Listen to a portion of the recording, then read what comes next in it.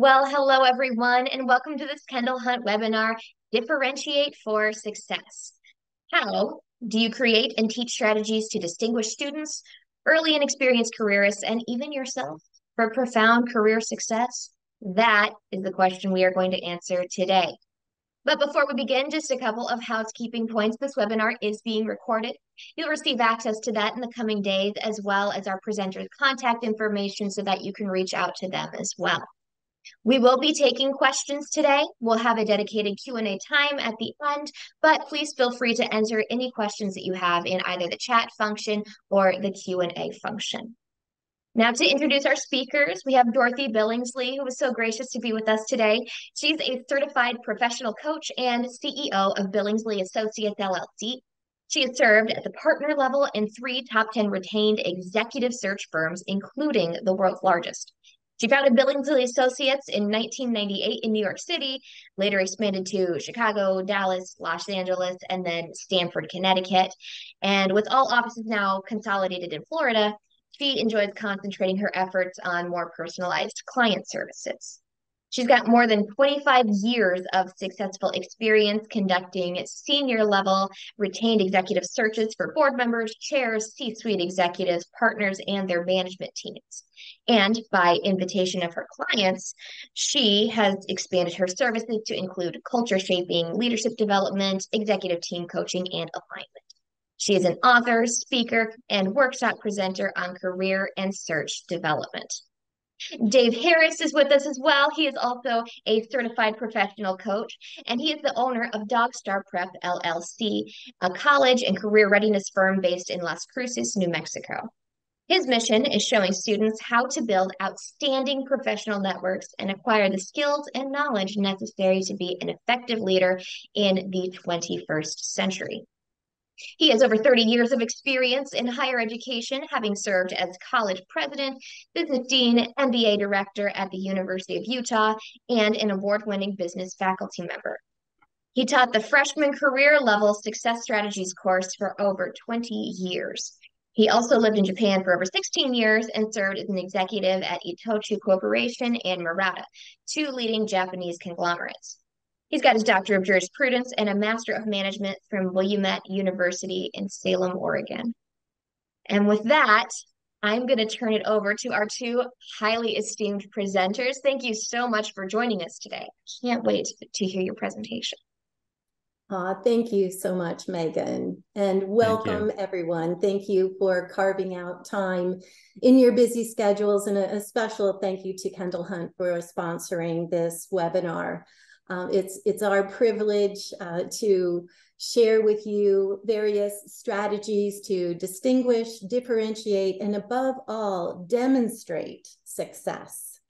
Working with Dave Harris over the years has been absolutely phenomenal, and we decided to focus, because it is a relatively very large subject matter expertise, to focus on best practices for networking and also marketplace talents and skills. So before I hand the baton over to Dave, I wanted to, it's always best to illustrate with living demonstration success. So I'd like to feature Dave, someone that I met over, well, a long time ago, many years ago. And he was the youngest by 15-20 years candidate that was selected for a high-level corporate role. So already differentiating amongst not only his peers, but many 10-15 years his senior. That allowed us to work together, watched him soar to even higher realms within corporate America, international executive role. And then one day I received a call from Dave saying he was teaching at a major state university. And I said, wow, how wonderful. Before I knew it, he was the dean, then the president, and moving all around the country to various very dignified universities and just contributing to so many students' lives. He invited me to visit the campus and work with students. It was a highlight of our years. We just loved doing that at least once a year. Put together workshops and just very invigorated by the career development and career building with students.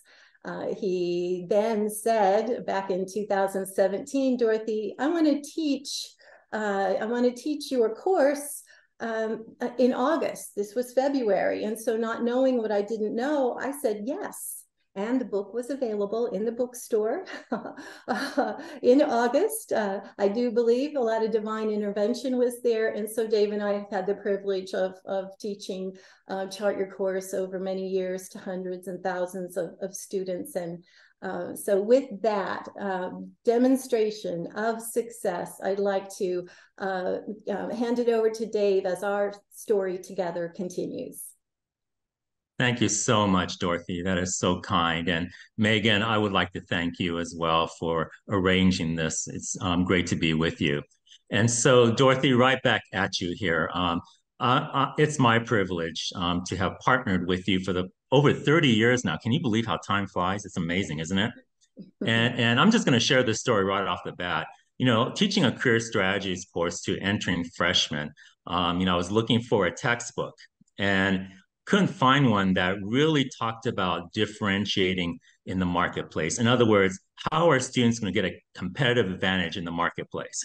And, so I said to Dorothy and Joel, her husband, is there any way, you've been thinking about writing a book. Is there any way you can write one?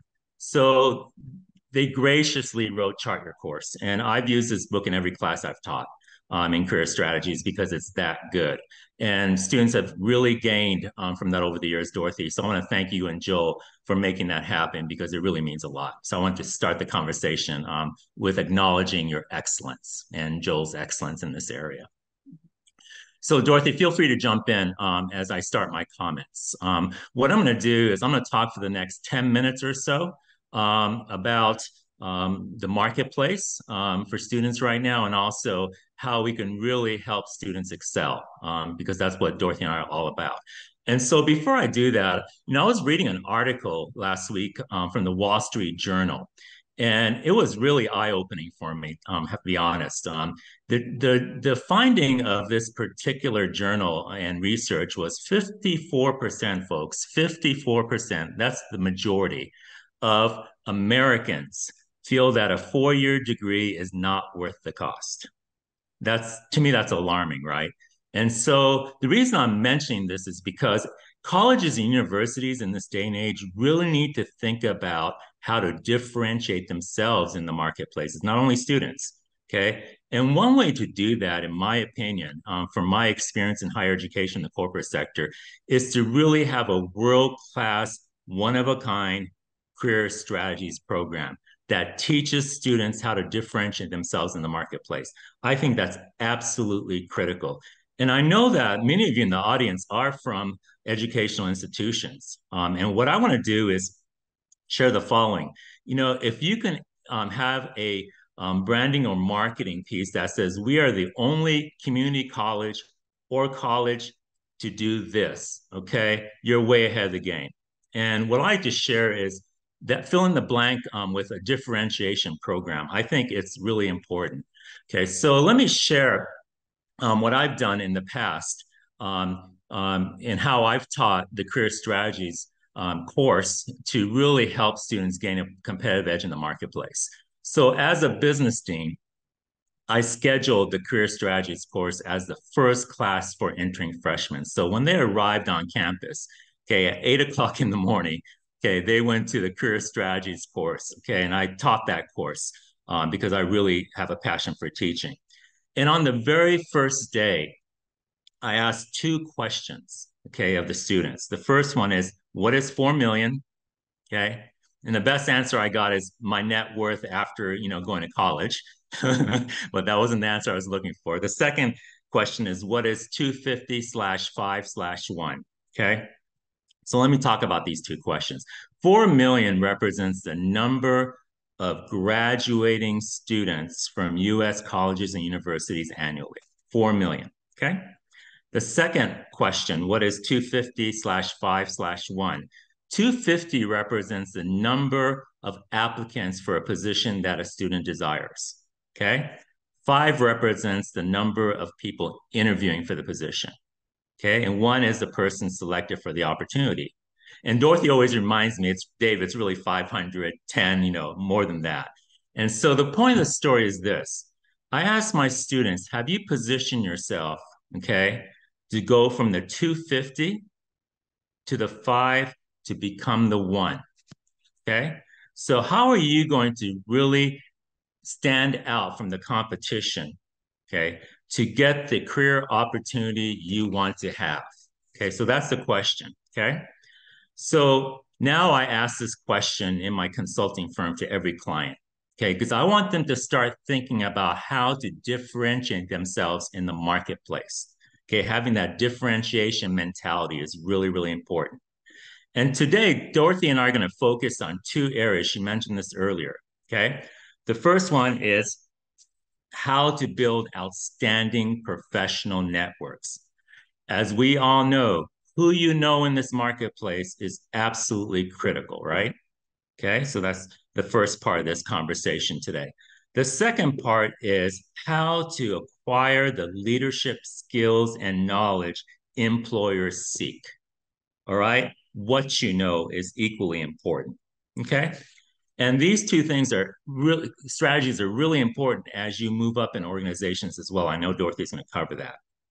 Okay, so recently I had the privilege of working with a client who is an entering student at Claremont McKenna College. It's a highly selective college, outstanding college in California. And what I want to do now is I want to share part of the conversation I had with him on building and maintaining an outstanding professional network.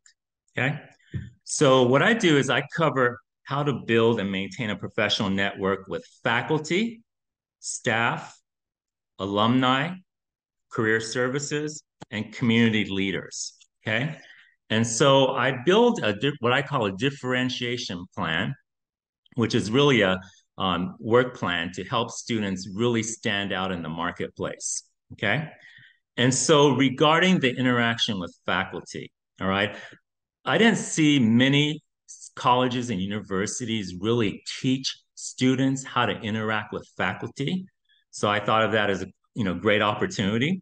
And what I do is I talk about the steps to engage with faculty with my clients. So let me share that with you. It's really a strategic roadmap for students to interact with faculty, okay? And so the step 1 is I tell all my clients, make sure that you have a professional business card even before you arrive on campus, okay? So as an entering freshman, my client has an incredible professional business card, better than mine actually, okay? And what that does is people can scan it, put it in their database, and he can build up his network, right? And so step 2 is to really dress professionally, okay? And really have a positive attitude. Dorothy talks about this in her book, okay? And really introduce yourself in a professional manner when you go to the faculty's office, okay? Because as we all know, first impressions are really, really important. So what my clients will do when they approach faculty, the first comment that they'll make or the request that they'll make is the following. I would sincerely appreciate it if you would kindly provide me with some advice on how I can maximize learning in your class. Now, for the faculty on this Zoom, okay, wouldn't you be impressed if you had a student who was an entering freshman come into your office and ask that question first? It would certainly impress me. And then the obvious, the faculty member is there to help. When somebody takes the initiative to ask a question like that, okay, they're going to stand out from the crowd. That's just reality, okay? And so step number 4, okay, is to build that relationship. Dorothy is very good at talking about this, building the relationship. I work with my clients to list strategic questions that they're going to ask the faculty in follow-up meetings, okay? For example, joint research opportunities, strategies and conversations that 99% of students do not ask faculty. Okay, they'll come into faculty offices and talk about my grade. Okay, they'll come into faculty offices and talk about what they missed in class. Okay, my clients don't do that. Okay, they talk about strategic questions, okay, to really stand out in the marketplace. And then step 5 is to continue building that relationship with the faculty and then get assistance, okay, because people love helping students. Get assistance on informational interviews, get a mentor as a faculty member, okay? Last step is what I call MCSP, multiple classes from the same professor. Okay, when I was at the University of Washington, I took 6 classes from Dr. Crutchfield. Okay, learned a tremendous amount, got great letters of recommendation, great mentor. Okay, once again, a strategy to stand out. Okay, very, very important. So, in other words, it's really important for us as educators to really, really stress the importance of thinking strategically to differentiate yourself for success. Okay. So, Dorothy, I can go on and on about this topic. You know that. Okay. But I'm going to stop it here and turn it over to you to discuss the networking strategies. I think you're on mute. My goodness, thank you. Okay, well, thank you, Dave. That was outstanding. And one note I'd like to make in speaking to Dave's classes, and many of them very large, 200-300, as we speak around the country, Dave's classes, there were lines of people coming to thank us and to ask us questions and to give us their business cards. So it's just interesting when you offer to network with people at the end of a speaking engagement. Many times there's a line of maybe 10 at Dave's classes. They're very, very long, and we have 2 lines. So these things definitely do distinguish and allow you to receive information. So we're going to talk a little bit about best practices in networking. I'm going to focus a little bit more on that early careerist and the seasoned executive, of which many students are of all ages these days. So it does cover quite a bit. Especially about networking, it's interesting. I really do think that as we teach networking to students, we're ahead of the game. And especially, those that are working with Dave early on in their career, exposed to a commitment of teaching networking within an educational system, sometimes starting as early as high school. They're very much to an advantage, because many early careerists and senior careerists think that they're not good at networking. They have an old-fashioned view and frame of reference of what networking is. They think that it's in that big cocktail hour at an association where they're speaking to people they don't know. That's one teeny tiny little bit of what networking actually is. So having a new frame of reference, whether a student or a senior careerist, is really necessary. If you hear anyone say, oh, I'm not good at networking, or I don't like networking, it's a wonderful opportunity to challenge them. And again, work with them to change their frame of reference, that networking really is about giving and receiving. As Dave mentioned, those students that come in with those strategic questions, you're building relationships with them. You're learning from them. We all learn from the students just as much, or sometimes even more. So the whole giving and receiving aspect of networking, it's not only about asking. It's not only about getting the courage up to ask, because everyone really does want to assist you. All you need to do is ask. And that's what we teach the students as well as the senior executives. There might be someone that's having a little bit of a not great day, but overall, everyone really does want to help you. All you need to do is ask. And many people are very interested in paying it forward because someone has done that for them. So the frame of reference, that this is really a gift that keeps on giving, the earlier they can start to have that experience with it, the more confidence and the more momentum can be built. I can't tell you how many senior executives I meet that lose their jobs after 20, 30 years, and they don't have a network. They never thought this would happen to them. They might now today have a LinkedIn network, but that's not as specific. There's usually an abundance of people that are not VIPs. So, whether a student and or a senior executive, really teaching how to develop that VIP network. And not just in your phone, but an organized approach, either on an Excel spreadsheet or a database. So creating, getting it down, the VIPs, and then expanding. So expanding everyone that you know, everyone that your students know, and this is VIPs of family, friends, prior colleagues, internal colleagues as well. Mentors. So it's all of the above, that everyone that you know can provide you 3 to 6 contacts. They know you, they know their contacts, so they can match you up via maybe industry, interest, or just a gut feeling. So everyone that you know can provide you 3 to 6 names of someone. You're never making a cold contact. And so thus the network grows exponentially and can be utilized for, especially if it's an internal network, to your company for promotion. External, it can be used for professional association, a variety of things, and or a job search, or just a holiday a gift to stay in touch. And then these wonderful ways that you have no idea. When I first met Dave, and yes, it is over 30 years ago, I had no idea this would blossom into such a faceted relationship, and the lives that we have touched has just been enormous and just a gift. So creating the network, the commitment to a mentor or a coach.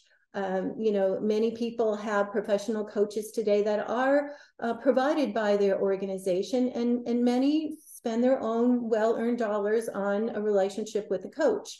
A mentor is just amazing. Many companies today are starting to revisit it. It's kind of an art that was somewhat a little bit not as promoted as other things. So I call it infinite intelligence is shared. A little more focus has lately been on the artificial intelligence.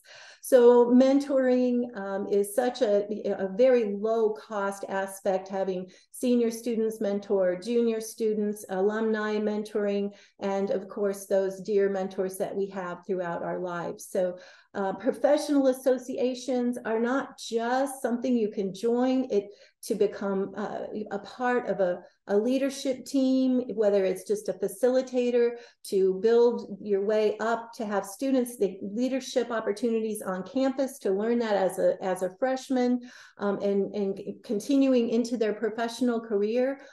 People say they're good leaders. Well, that sounds good, but we like demonstrations. Again, living demonstrations, and being the vice president of an on-campus association and or professional association. It opens up opportunities for speaking, webinars, podcasts, co-writing articles. You could write a book through something such as that as well. So this increased visibility these days really matters, and it's not all only done just through social media. There are just it's a big thing. It's very big in all respect, but there are just a variety of manners in which to increase the visibility. Volunteering, so many executives have met coincidentally certain people that have influenced their careers and lives through volunteer activities. I'd like to make a lovely plug for Toastmasters. This is very much for students as well as MBA students and early careerists, and really everyone can, the material is amazing. And for those that think that they're not good networkers, they get an opportunity to network. Many corporations have Toastmasters within. I'd like to use Brad as one of the examples. He didn't think he was a good networker. I think he's one of the best networkers I've ever met in my life now. And that transformed very quickly. He's with a large major bank in Minnesota. They have 2 Toastmaster groups, I think. the network contacts that he met through Toastmasters, accelerated his career tremendously. And so, as Dave talked about, the exploratory interviews, there are, over 80% of positions that are not even advertised or maybe even created, that are specifically created for people through exploratory conversations and interviews. So yes, I'll just make one little plug here for executive recruiters. Just remember, the best time to develop relationships with executive recruiters is before you need them. So, and you can help them out. We value good referrals in these types of relationships. So Dave, would you like to continue with the best practices for the marketplace talents and skills and knowledge, and anything else to offer about the networking? Yeah, that sounds great, Dorothy. So I just want to add one comment because you bring up great points on networking. I always tell my clients entering freshmen, always think one step ahead.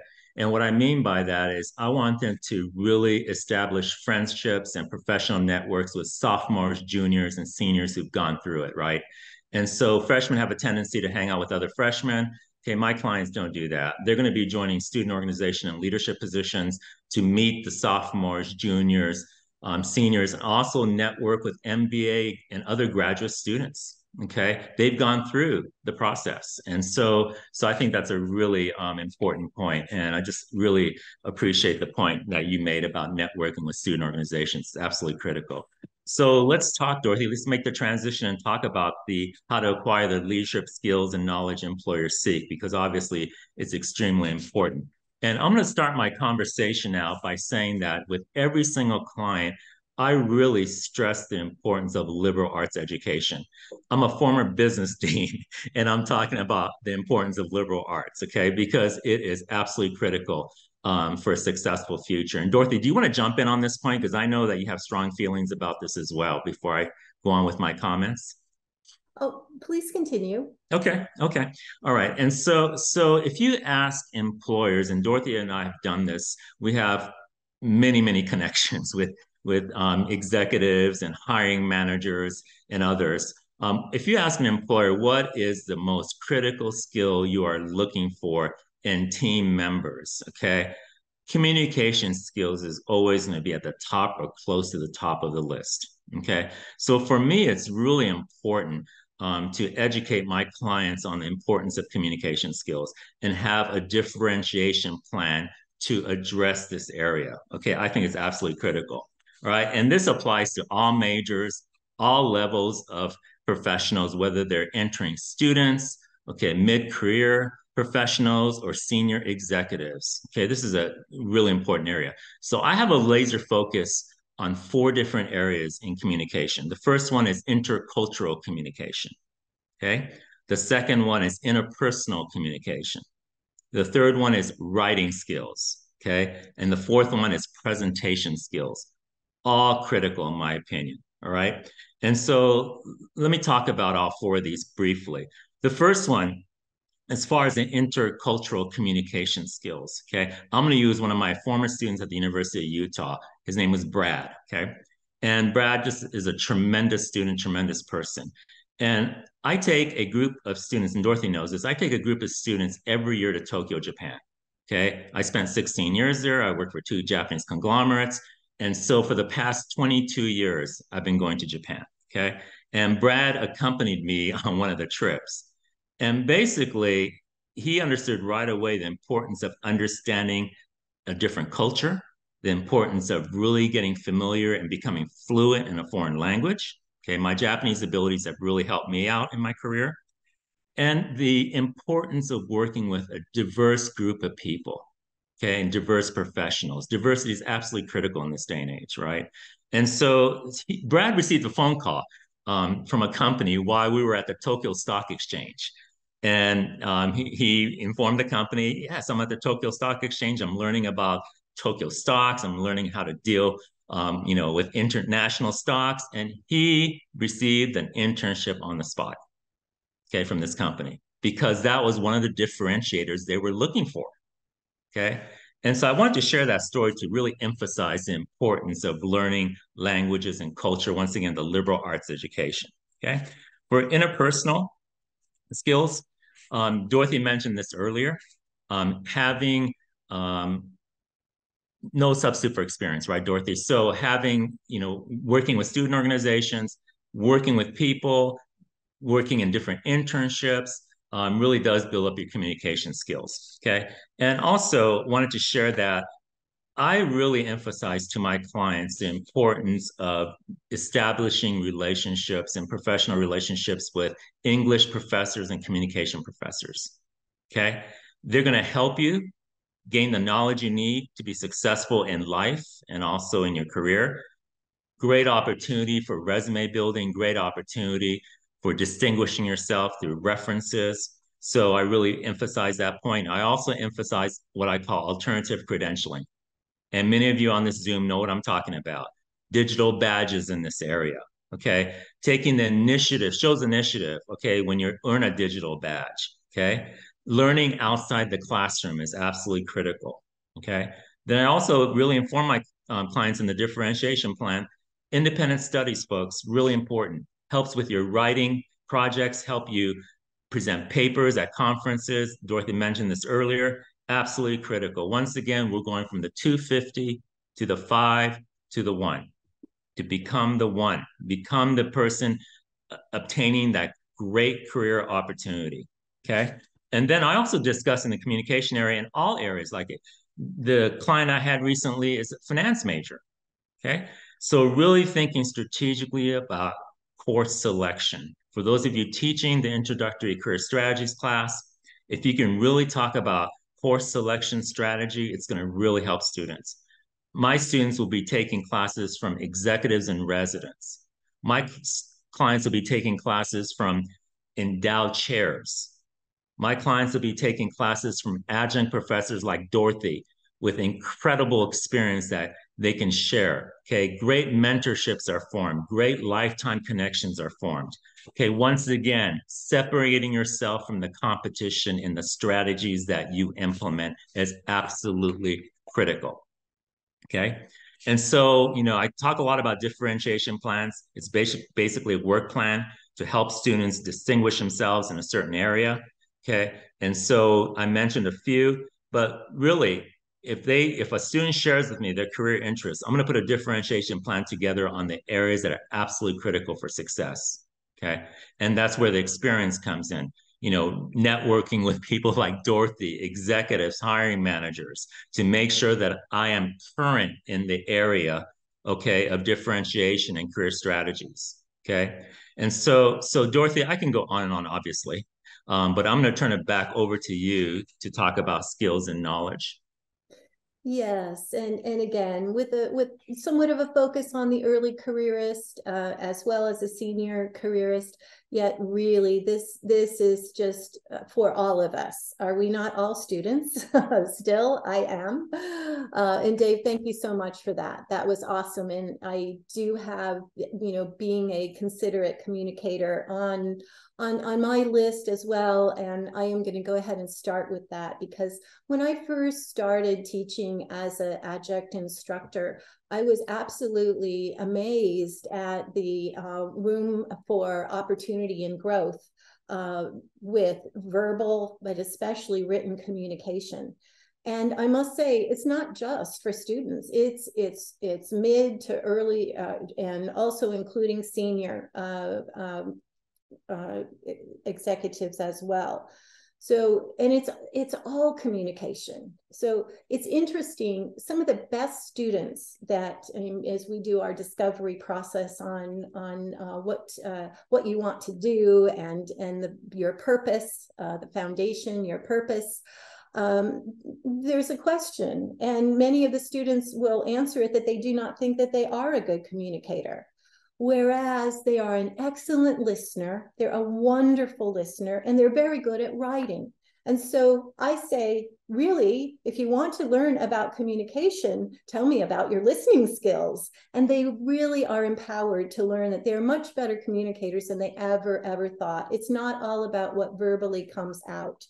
So that active listening, being an active listener, and really working on taking advantage of all the resources that are, well, okay, all the resources that are available, especially on campus.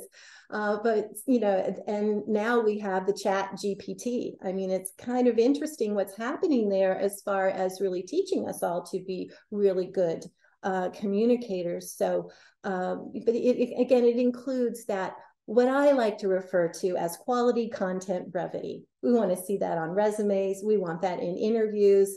Dave is a master at it. Okay, I am not yet. We all have our opportunities for growth, and I'm still working on all that quality content brevity. It is a gift. So, ditto on all of the efforts for communication, and really for all of us as well. One differentiating factor I'd like to bring up, and this goes for students all the way up to senior executives, is the ability to manage and deal with resistance. So if we look at everything that we do has a form, has an initiative that we take. Everything that we start, whether it's a class, whether it's a degree, it's an initiative that we take. And every initiative, now many don't take the initiative, they just think about it. They just say they want to do it. So there is a step for those that actually take the initiative. And always, for every single initiative, there's resistance. It's natural, it's normal. It actually grows up, although it can be inconvenient and uncomfortable. So I like to liken it to a seed that's planted in the earth, and as it grows up through you can still water it, you can add sunshine, but if it does not grow up through the resistance of the soil, including earthworms, which are very valuable, the stem does not pop out of the ground, and thus then the result, which the form could be the degree, and the result an amazing job in contributing to so many people's lives. So I watch the most amazing students, early careerists to senior careerists, either go around resistance, go under resistance, go above resistance, or kind of sometimes like a bullfighter, when the bull's charging right at you, you step aside from the resistance, but rather than just trying to go through the resistance and banging their head, etc., or other, things that we pretty much all have found out that don't work. So they know how to embrace the resistance, not in various ways. Many times they have mentors that teach them how to, whether it's family or professional. So managing that resistance is key. They do not play the blame game. All right. Instead, they ask, what can I do? And another real distinguishing factor that I do see from talents and skills, these are the people that get promoted. These are the people that get job offers when they're not even looking. We call it the fundamental four. So their talents and skills are exceptional. That's their hard skills, their soft skills, their transferable skills. They're all the very best that they can be, or they're getting additional certifications, or becoming even better, or learning more, or shadowing others. So that's their talents and skills. The second fundamental four is the mood, is the embracing everything with an upbeat mood. Now, does that mean that sometimes they don't need to mountain climb a little bit to get to that mood? Well, they learn that tool too. So they have a toolbox as to how to have that distinguishing mood in every class, in every situation, client facing or customer facing, and then service. So we've got talents and skills, mood, and service.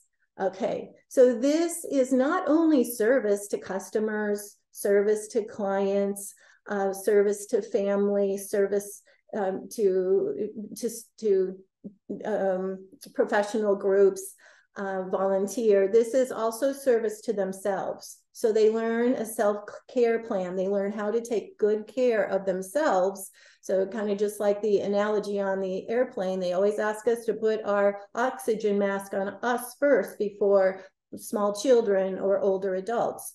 So the fourth then is consistency. So consistency in all three: talents and skills, mood, and service. I mean, how many of us would continue to go back to a restaurant that the food just wasn't any good, even if the service was nice and the mood was up? Probably not for too much longer. Or as we look at major corporations that provide good products, a good mood, and good service. So this consistency builds trust. And that's what happens with those executives, those students that are promoted into different leadership opportunities by their colleagues, by professors, to those that are promoted within corporations. And again, those that, they never lose their job. If they lose their job, they're just available, because there's so many people that do want to hire them when they receive the news. One other thing is the whole balancing artist of all this, but I still do think that old saying of, if you want something done, give it to a busy person. And I do see that consistently as people that balance family, volunteer, a major corporate role. They're the ones that get things done, or know how to work with others to get them done. So so that's an overview. I mean, Dave, you've been in corporate just as me, and but again, I think everything that we're talking about really applies to that exceptional student that, as a freshman, no one told her that she could seek an internship. And so she did. Maybe she didn't get it the freshman year, but she got 2 the sophomore year. So these are these exceptional individuals that, again, maintain amazing skills, keep the mood up, provide exceptional service and consistency in all three. And that those of us that work with them, we do our very best to demonstrate that as well, as a teaching tool. Dorothy, may I just add 2 quick comments, because I think they're relevant. So my mentor at the University of Washington told me something that I'll never forget, and it goes to your point earlier. He said, make sure that you're comfortable with being uncomfortable. And that advice has really helped me throughout the years, because you're absolutely right. Everybody's going to have uncomfortable situations, okay? And that's okay, because that's life, right? So that comment by my mentor really helped. And then the second thing regarding resumes, if people have questions about resumes, we can talk about this in more detail. But with resumes, I tell my clients all the time, the ultimate goal of a resume is not to need one. I have my closest friend who went to law school with me, okay, is so good at what he does as an international tax attorney. He doesn't have a resume. And so just a different frame of mind as far as resumes. And so I know that you're the expert at resumes, but should we open it up for Q&A at this point, Dorothy? Oh, absolutely. And, Dave, I love what you just said. Thank you. Thank you. Thank you. Because being free to experience discomfort can make it go away too. That's the interesting thing. But absolutely, there'd be so many people that work on resumes that would love. So this is kind of a whole new angle that I think a lot of people would love, to not need to put together a resume. It's kind of an arduous process. And I must say, I honestly, since MBA school, I did not have a resume until after Chart Your Course was written. I figured it'd probably be a good idea to have a living demonstration of having my own, updating my resume. So, oh my, and this is being recorded. That's the truth. I see Megan on the screen now. So Megan, we're going to turn it over to you for Q&A, if that's all right. Sounds good. And before we jump into that, I think we'd really be remiss not to bring up Chart Your Course one more time. So if you're on today and you're listening to this and you're like, wow, this all sounds great, but it seems like there's never time to incorporate, as many things as you want into your course, even though the best intentions are there. Chart Your Course is just a fantastic already put together resource that you could use in like a first year seminar or any kind of careers course. And I'm sure there's other applications that Dorothy, you could speak to if I'm missing things. But it's fantastic. And so that's a great thing to look at. We'll give you guys an opportunity after the webinar to request a free copy of that if you so choose to give it a look through. But without further ado, I'll go ahead and jump into some Q&As. We were talking about interviewing a little bit earlier. We've got someone who says, I have some really, really amazing students. They really stand out of the crowd, but it seems like whenever they go to try and mock interview or something like that, their personality flips. They kind of turn into exactly the opposite. So, what are some tips for helping those students who really shine to shine in the same way in an interview setting? Mm. Oh, wonderful. Well, Dave, do you mind if I take that first? I'm going to rely on your expertise, please. Please chime on in. We have a fun exercise that actually works with students very, very well, and in all levels of executives, students especially, and it works wonderful via video.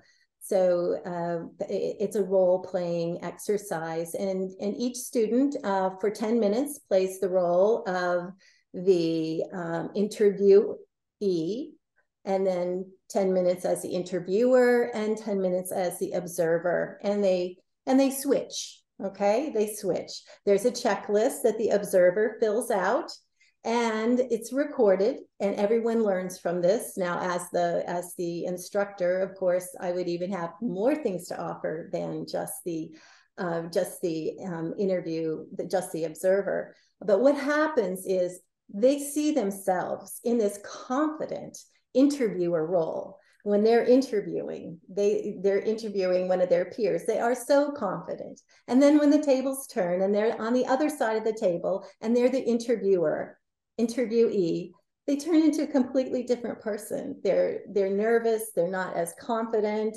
And it happens with just this 10-minute opportunity. If you can have more, it works even better. And the observer, of course, gets to have the advantage of observing both.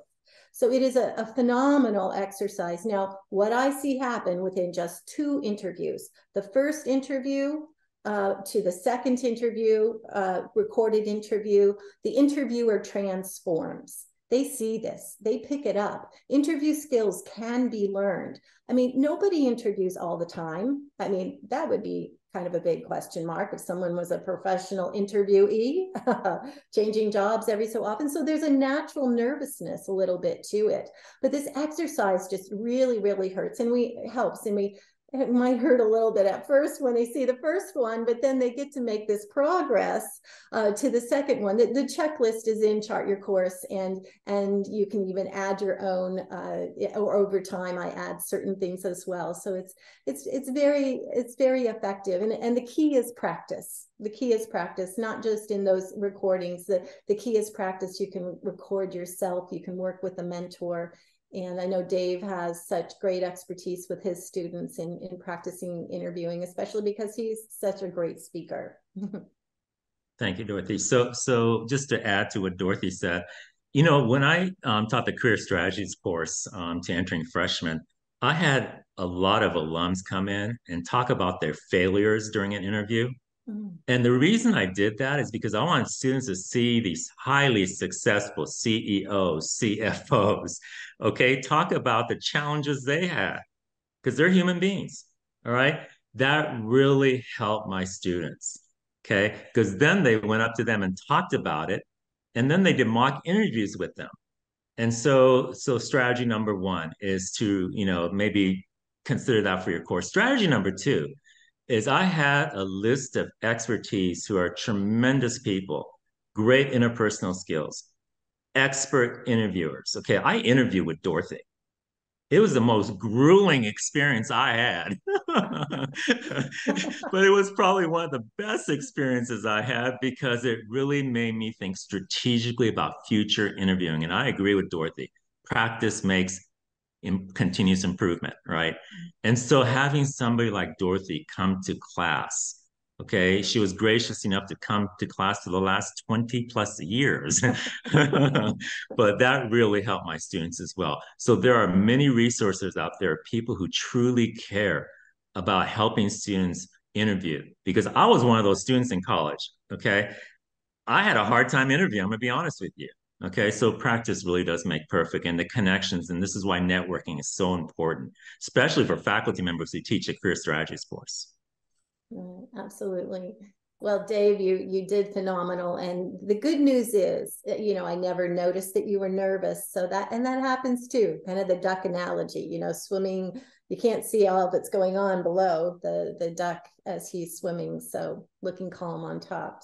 So Megan, Dorothy must have not seen my twitching underneath the table, my sweating.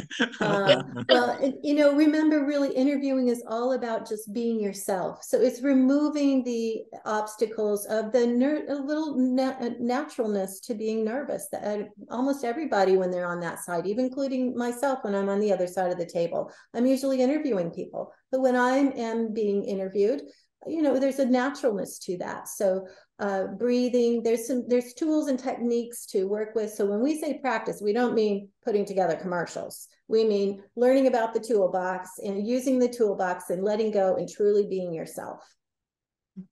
Excellent. Really, really wonderful. We have a very nice comment here by Brandon. Says, great to see you and hear your voices, Dorothy and Dave.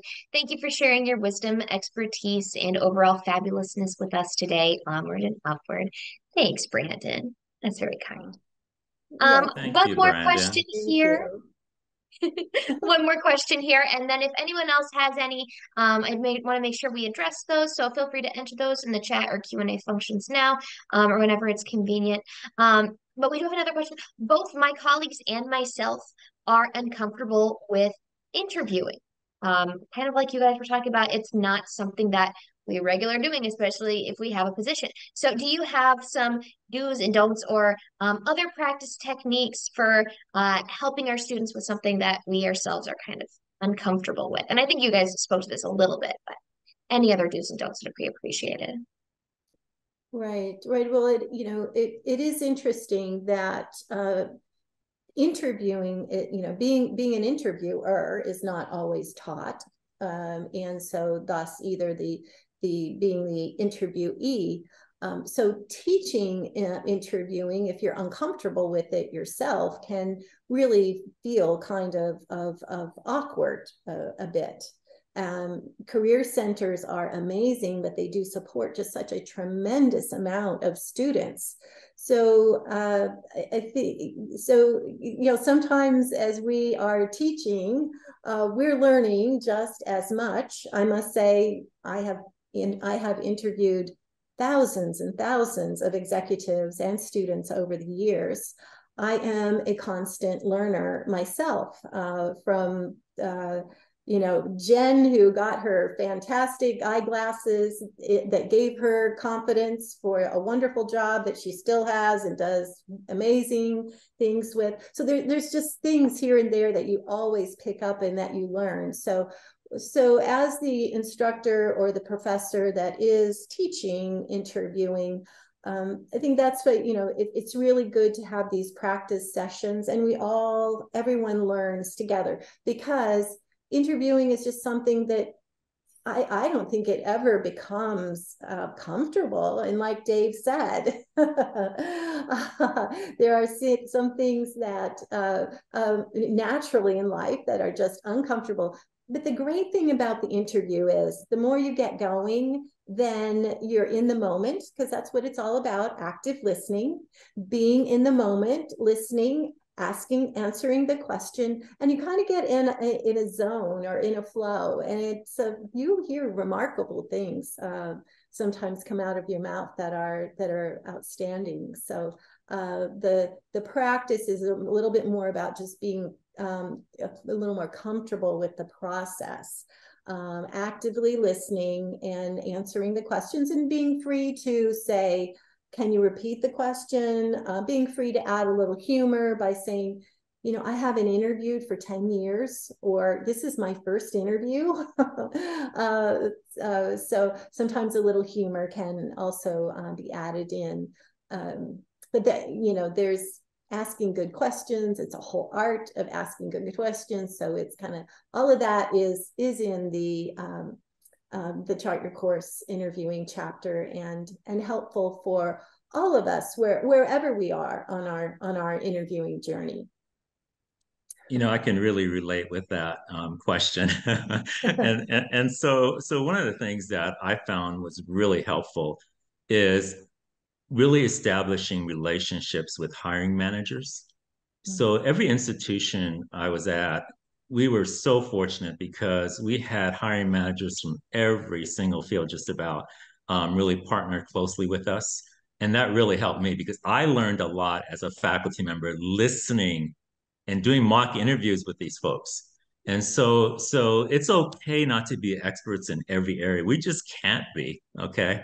And so, I have a laser focus on the things I do extremely well, okay? And then I rely on other professionals like Dorothy to kind of fill in the gaps for me, okay? And so that's okay not to be an expert in that area. Hmm. And then we actually got one more question today. What is the difference between a qualifier and a differentiator? I've heard both terms, but for the sake of clarifying it for my students, what are some of your thoughts behind those? Oh, Dave, I think I'm going to let you go first on that. Yeah, absolutely. So I'm so grateful for that question, and let me tell you why. Over my time in higher education over the past 30 years, I have seen so many students, okay, apply for positions and get rejected, okay? And it's not because they're not talented, okay? It's because they don't understand the difference between a qualifier and a differentiator. So qualifier is the basic requirements for a position. So an example would be education, okay? An example will be having a degree, okay? And so if you don't have the qualifiers, okay, it's going to be very difficult for you to get the opportunity, right? Now, differentiators are on top of qualifiers. And what I mean by that is differentiators are uniqueness to the individual. For example, foreign language be an example. The ability to speak Japanese is a differentiator for me. I get hired, by Japanese companies because I can speak Japanese. Okay. Another example of a differentiator is certifications. For example, if you're applying for a technology position, and you have Microsoft certification. That's a differentiator. So if career strategy faculty members can really teach the difference between those two, it's going to really alleviate, okay, a lot of tension for students. Because I can't tell you the number of students I've had in my career come to my office and say, I've applied for 50 positions, Professor Harris, okay, and I keep getting rejected. And then we get into the conversation, okay, about qualifiers and differentiators. And when they learn that, oh, that makes sense now. I now know why I'm not competitive for that opportunity. I don't even have the qualifiers. I'd rather have them learn that in college than upon graduation. And this just reminds me of something you said earlier, Dorothy. I'm kind of bouncing all over the place here for a second. Internships, okay? When you mention internships, Dorothy, it's really important. I want to also say that internships are very important because I had an accounting student come to my office as an example. And she said, Professor Harris, I'm so glad I did an accounting internship. It's not for me. And she became a branding and marketing executive. Okay. So, internships are not only for getting a position. I just want to add that, Dorothy, but the terms are really important, folks. So if you can teach students to learn the difference and then apply it to their job search, it's going to really help them. And also, you could almost teach a whole class on creating an ATS, applicant tracking system resume. And that is what it does. So if those qualifiers are not met, you're out right away. It doesn't go any further than that. So it's interesting. The statistics are that most people, over 80%, probably even higher, get your job through your network. Yet, so that 20% that perhaps goes through the ATS systems and the online applications.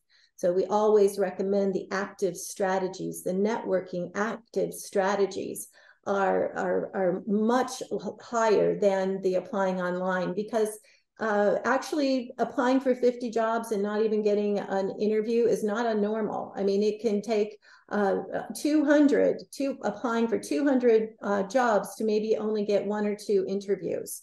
It could take, the numbers are really large for that, but that matching that applicant tracking system, and it's very picky on even font size and bolding, and there's a whole art to that. So if I were to write a 3rd edition of Chart Your Course, which I haven't decided, but there would be a whole new section on creating an applicant tracking system. It's just that needs to be updated all the time. That it matters, makes a difference. Absolutely.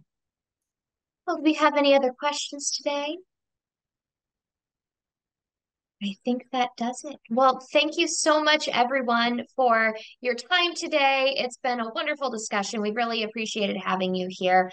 Just as a reminder, this entire presentation has been recorded and you'll receive access to that in the coming days. We'll also be providing the contact information for Dorothy and David so that if you have questions, you can reach out to them directly. Thank you again so much, everyone, for joining us. And thank you again, Dorothy and Dave, for being with us and just for all of your wonderful information and for presenting with us today. It was really a pleasure.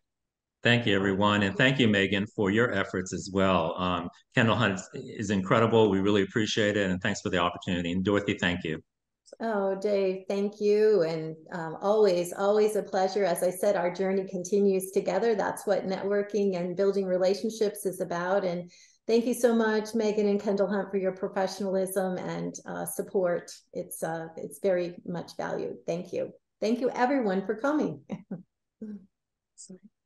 Well, thanks again, everyone. And we hope that you have a wonderful day. Okay. Bye. Great.